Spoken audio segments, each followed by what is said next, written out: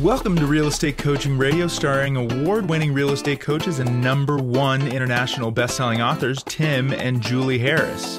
This is the #1 daily radio show for realtors looking for a no BS, authentic, real-time coaching experience. What's really working in today's market, how to generate more leads, make more money, and have more time for what you love in your life. And now your hosts, Tim and Julie Harris.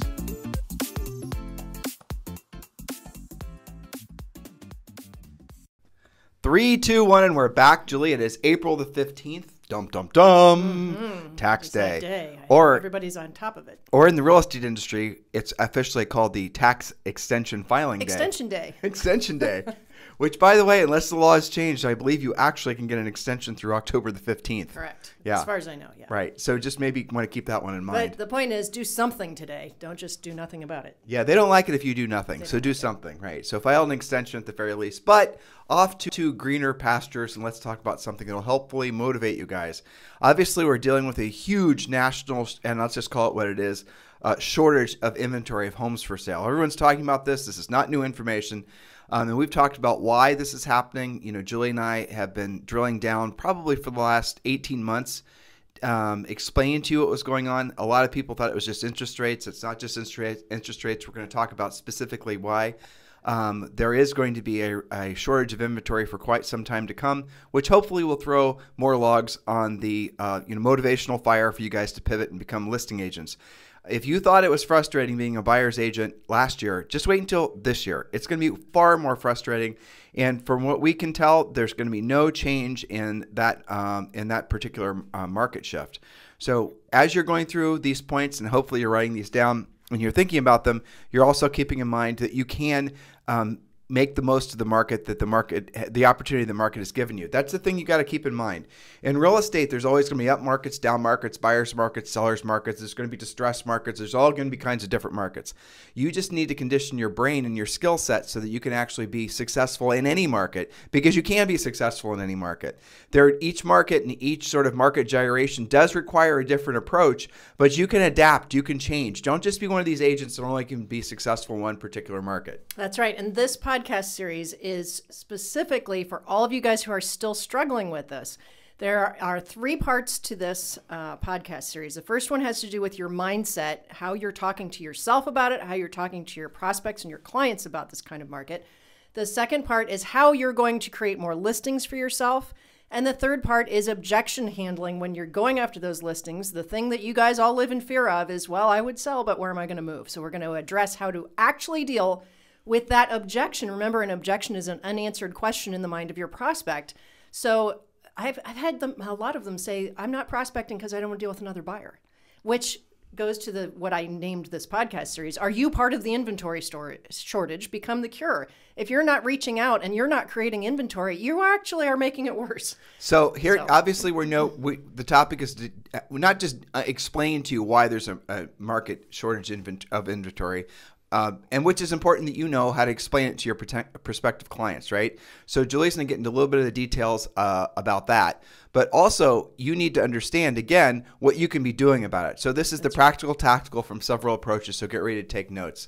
All right, perfect. So let's start with 2 facts. Fact number 1, inventory of available homes for sale is indeed at an all-time low. Year over year, active listings have decreased 20 to 40% depending on your city. And remember, we were already kind of low on inventory before that happened.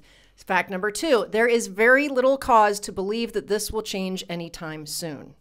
I'm tired of hearing agents say, well, we'll just wait until there's more inventory. Right. And there's a lot of hypesters that have basically come online, especially this year, trying to convince agents that there's some sort of looming housing crash. There might be a looming housing crash like 20 years from now, but there sure as heck isn't one for the next 3 to 5 years. That counts as looming. And again, as we're going through these points, if you want to argue these points in your head or with other, real estate prognosticators, you can, go right ahead. But at least keep this information in mind, because ultimately what it's going to do is give you the practical, tactical approach to being of service to others and make money no matter what direction the market's going. So why is there such a massive shortage of inventory? Point number 1, Julie. Yes, and these are points for you to understand, but also keep these handy because you are having buyers ask you, why shouldn't I wait? Okay, so why is this not going to change anytime soon? Number 1, demographic demand. We've talked about that on previous podcasts, the sheer number of people who want to buy houses now. Now let's explain to them what that means. We can't assume they know. Sure. So essentially, you have an absolute enormous number of people in all different ages that are essentially going to be in the housing market with lots of motivation, and we'll just go up from the bottom. You have the Generation Z. They're just starting to go into the family formation or buying their first home phase. Then you have the millennials. The millennials there's more millennials than there are baby boomers, which a lot of people don't understand. And the millennials are all in that buying your first or even second house phase. Some of them are in their mid to late 30s now, and so they've moved up. Some of them have been successful and they've moved up the housing food chain relatively quick. The point being is there are tons and tons of millennials that are looking for homes. And then you have Generation X, which is Julie and I's generation, which many of you are as well, which frankly, Generation X is now at their peak earning and spending years. Most people don't earn the most amount of money until they're really about in their mid 40s all the way up to about the early 60s, but the peak income for most people is in their 50s. And that's also when they spend most of the money, because most people, unlike Julie and I, when they're in their 50s, don't have kids at home, and so they start earning peak income. The kids are out of college and they start blowing that money on all kinds of different things. And that's just a typical life cycle. It's very predictable. And it's not just for wealthy or well-off people. This is true for everyone in every demographic, right? More cash flow. They're still working. They're still earning. They're probably at the peak of their careers, and they're definitely going to spend it. And then you have, of course, the baby boomers. The baby boomers everyone likes to talk about the baby boomers, but the reality of it is in this, essentially what's going on now, the millennials are sort of carrying the ball down the field. Baby boomers, there's three waves of baby boomers, demographically speaking. And if you guys want to read more about this, there's a book that was written by Harry S. Dent called The Roaring 2000s, and there was another one called The Great Boom Ahead, I think it was called. Anyway, Harry S. Dent, he actually lives here in Puerto Rico. He talks about the influence of demographics that's always underplayed when economists like to talk about interest rates and market, this is and the other things. But what Harry's stance is, and we've been reading Harry's books since the 90s, is that the demographics are the ultimate determinant of what's going to be happening in housing and in the economy on a whole. And, we can talk forever about that because it's a very interesting subject. I might even try to get Harry on our podcast. That'd be good. Yeah, I bet I could, actually. But it boils down to supply and demand. There's a ton of demand. Do you know he lives, did I tell you where he lives? He lives off he lives not on Puerto Rico, but an island off Puerto Rico. Really? Yeah. That's awesome. That's how isolated he wants to be. Wow. I know. Well, he can still be on the podcast. Right. So don't underplay demographics. And so when people say, and again, Julie's going to get to this point, and I don't want to step on it too much. But when we talk about, a lot of people will say, if interest rates go up, the housing market's going to crash. The housing market is 100% determined on interest rates. Well, we're going to tell you in a second why that's not true. Point number 2, Julie. Yes, point number 2. And I think this is really interesting because a lot of agents are saying, well, what's wrong with the builders? Why aren't they just building more? Well, builders can't keep up. Why is that? The cost of materials has tripled for lumber, increased 22% for steel, and many manufacturers are behind on shipping critical components. From toilets to refrigerators, creation and delivery of those items are behind. Even paint is hard to get. Nationwide, the average cost to build a house is up $24,000 on average. During the pandemic, many of the lumber producers dropped to 50% production in anticipation of the housing slowdown that never happened. And we're playing catch up with that. They literally, they cannot build it fast enough. So here's the thing, that the carryover ramifications of the point Julie just made. So if building supplies have gone up that much, so normally you could, like if you were selling a normal meat and potato house, a normal meat and potato town, like where Julie and I sold real estate, and let's say the average sale price was $350,000, and let's say a new construction home, all new everything would be $400,000 or $375,000 or somewhere in there. 9 times out of 10. Honestly, it could even be more. It could be more like by maybe even 75, 100 grand. 9 times out of 10, that buyer is going to choose to go the new home route versus the resale home route because everything's new. And you could easily drop in $100,000 in replacing windows and air conditionings and all sorts of things on an older home. We can argue about the, location, all that, but don't get your mind clouded on that. The point being is that nowadays the price differential between a new construction home and a resale home, it's the gap is closing because new construction has gotten so scarce and it's so expensive. What's happened, it's brought the resale values up. Typically resales in most markets would be in the shadows of new construction. If you had a nice resale community and then there was a new construction area that was nearby, the new construction area would suck the life out of the resale area because most people want the new construction. But now because there's not enough new construction, what's happening is the resale has increased in cost that much faster. And then when new construction does come online, there's not a big price differential. So that's something that's kind of anomaly of this market. Now, a lot of people believe, and again, I don't want to step on Julie's point number 4, but a lot of people believe that that's just essentially a COVID-induced thing, but that's not really true. That lack of new construction has been going on for over 10 years, and it's probably not going to change anytime soon. I've been hearing stories, maybe you guys have even had these stories to tell from your own experiences, of new construction. Well, I'll tell you one, I didn't tell you this. Who was it that told me this yesterday? Brandon Jackson, and he sells somewhere in North Carolina. Charlotte, I think, yeah. So he told me there was a new construction builder in like a 500 to 600 price range that was putting some lots for sale, and people camped out overnight to be first in line to get the lots to build a house. Yeah, even the lots are competitive for a lot. Yeah, like I'm hearing that from Faith Makita in Boise, Idaho, as well. Think about that. I mean, it's crazy, and some of the other builders have 200 and 300 people deep waiting lists. Yep, and you've heard, we've experienced stories of people on resale homes doing open houses, and like the open house starts at 1 o'clock, and then there's a line of 50, 75 people. Another one of my clients yesterday, or maybe the day before, told me that exact scenario. Put a house for sale, and this wasn't their listing. They were telling me about this experience. That there was 100 people, something like that. Wow. They were in line to go in the open house, and they received 42 offers. It's incredible. It is incredible. But to your point, that's what supply and demand being offset looks like. That's compare the demand, 42 offers, to one house for sale. And so agents will say, well, or maybe interest rates do go up. Maybe we do have a little bit more inventory. Well, there's still, 41 people left to buy that stuff. So, I'm going to edit your point number 3. Point number 3, real estate and all assets are seen as an inflation hedge. What does that mean? It means that there's a lot of people, a lot of, investors and other folks, but a lot of people are being told by their investment advisors and just know from previous experiences that when there's a potential onslaught of inflation on the horizon, the best thing to do is put your money into assets. So assets, for example, if you don't believe that the $1,000 you have in the bank is going to buy you what $1,000 will buy you today. In other words, if you think like you want to go out and buy a TV for $1,000, and so you've got the money in the bank, and then you go and Costco's got it for sale for $1,000, and then tomorrow you go to Costco and they want $1,100 for that TV. Well, I mean, that's sort of an inflationary issue and that can absolutely happen. So the cost of the essentially the cost of the TV went up, but what really happened is the buying power of your dollars went down. And what a lot of people do when they're fearful of that happening is they'll buy hard assets that they believe at the very least will hold value. So you're going to see massive inflation, or call it whatever the hell you want to. If you want to call it inflation or appreciation, you can, but it really is inflation. You're going to see massive inflation because people are buying real estate as inflation hedges in all assets, not just real estate. I'm talking everything: cars, art, wine. This is not new information for the well-heeled. There's been many financial reports coming out that are suggesting that people that use private financial advisors absolutely positively start diversifying into hard assets. And those articles started in earnest probably about 18 months ago. There are lots of little interesting indexes that you can watch to see what I'm saying is true. And one of the ones that Julie and I watch is for collector cars. We don't really have any collector cars, and now anyway. We used to when we lived in Texas. But you can see that the prices on virtually every kind of collector car they're going through the roof. Now, you could say demographics and you could say low interest rates, and both of those things would be true. But I think the larger thing that's going on are people are beginning to realize that there's going to be some inflationary pressures that are going to essentially make it so that their saved cash is worth less. So they want to put that money into hard assets. Every single economic bear, and Jim Rickards is my favorite one, New Case for Gold, another great book. But if you were to read his latest book, he was the most doom and glooming. He thinks there's going to be some sort of dollar, all kinds of different things, right? Very interesting, fascinating.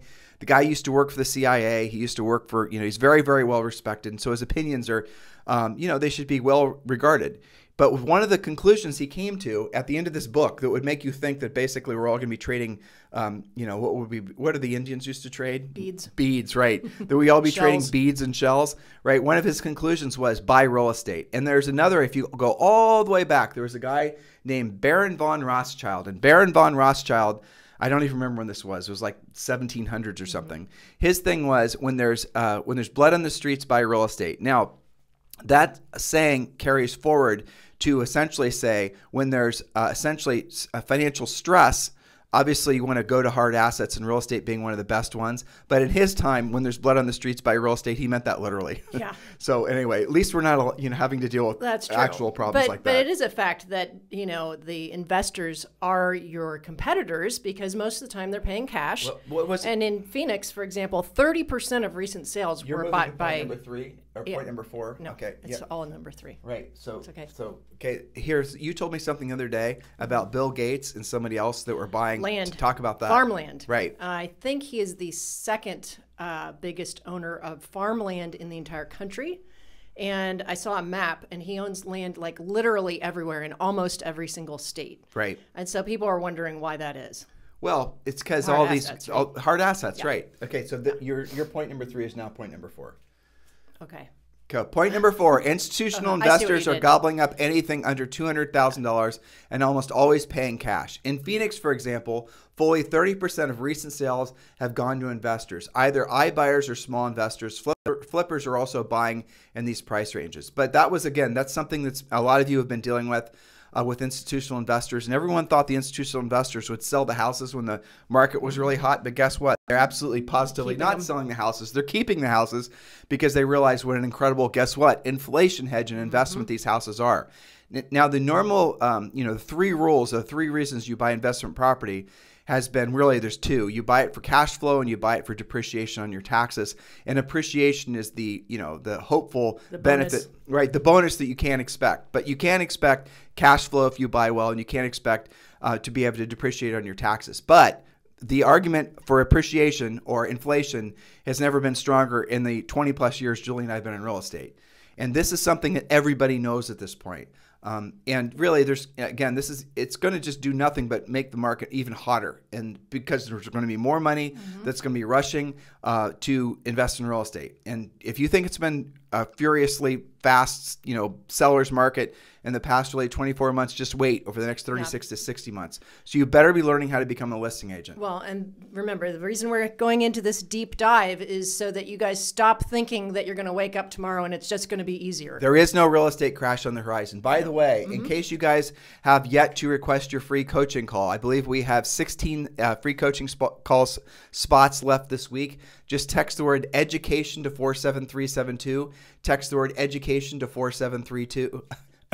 Text the word education to 47372. If you heard Julie and I are struggling a little bit, sounds like we have allergies. It's because here in Puerto Rico, we are under, what is it, Julie? A Saharan dust warning. A Saharan dust warning from the Saharan desert. So there's, Julie showed me a map. There's literally this big, massive cloud of Saharan dust blowing over from Africa that's halfway over all of Puerto Rico, and it's going to be parked here. It's just parked here, right? Yeah. So we are struggling definitely to keep our throats clear. That is for sure. Strangely, our weather comes out of Africa. Yeah, we've had these omnipresent headaches for the past 2 or 3 days. Yeah, our weather comes out of Africa. Isn't that funny? Strange. I didn't believe that the first time somebody told me that. When we lived in Ohio, we had to worry about Alberta Clippers, these horrible cold fronts that come down to Canada. But now that we're in Puerto Rico, Saharan dust clouds. Yes. Okay, so our next point is the coronavirus pandemic is a short-term component that's stacked upon the long-term trend that we've been talking about from our previous points.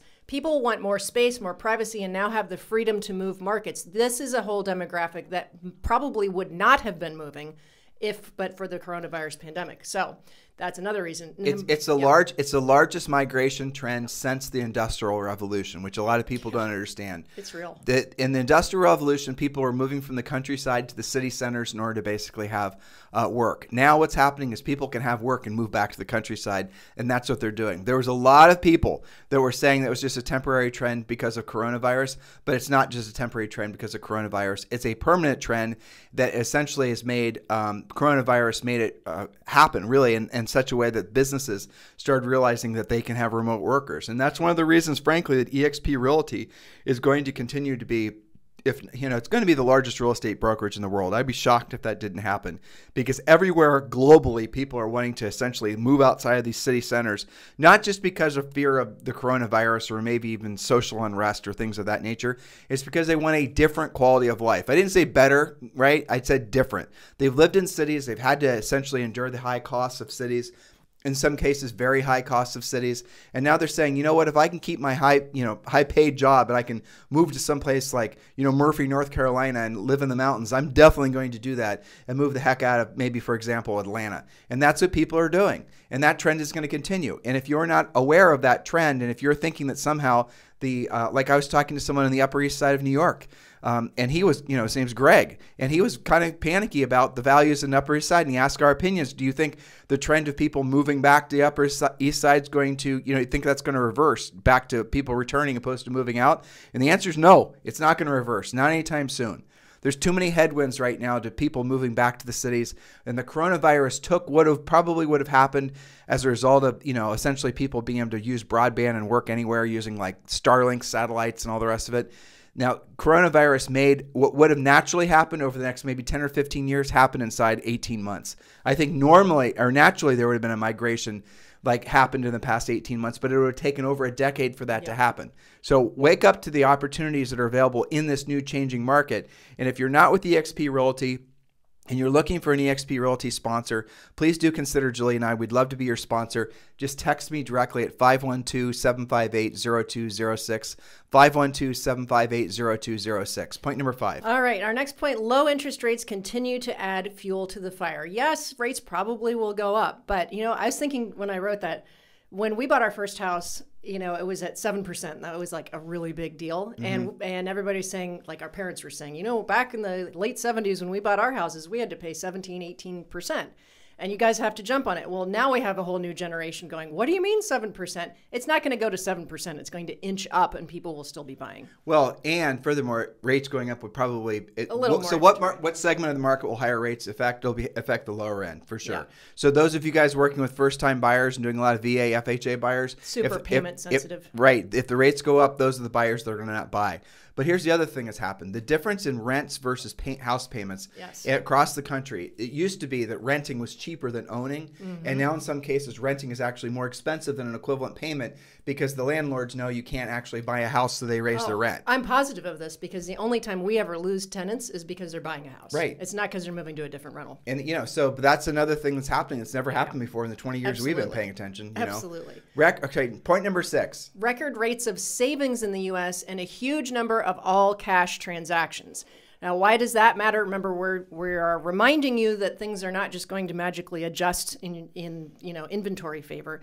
A couple of reasons for that. One is that people have lots and lots of equity in their house, which means even if there's, people coming off of forbearance, just because you miss a house payment does not equal a short sale or a foreclosure. You can still get out and walk away with money. Over $1 trillion worth of equity in homes. And amazing. Let's not talk about distress, Jules, because we've talked about that in so many. I'm saying don't even think about it. Go back to past podcasts and listen to the podcast we did on why there's not going to be a housing crash, because there is not going to be a housing crash. Yeah, but people have money. They're using it. They're paying cash for transactions. This all fuels the market. So why are we sharing all this? And I didn't even talk about, no underlying subprime mortgage stuff, because I think 6 or 7 points is enough to convince them. So stop hoping, speculating, and wishing that the market will just shift magically to a balanced or buyer's market. It's not happening anytime soon. Remove that. Remember I said first part of our podcast was a mindset issue.